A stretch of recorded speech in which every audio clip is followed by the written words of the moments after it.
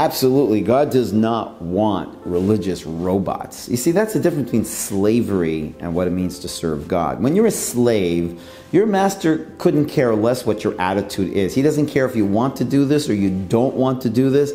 From his point of view, just get the job done. And I don't care if you love what you're doing or you don't love what you're doing. But that's just obedience, and that's slavery, right? That's just being a robot, you know, soullessly doing activity. But our sages tell us that God wants our heart, you know.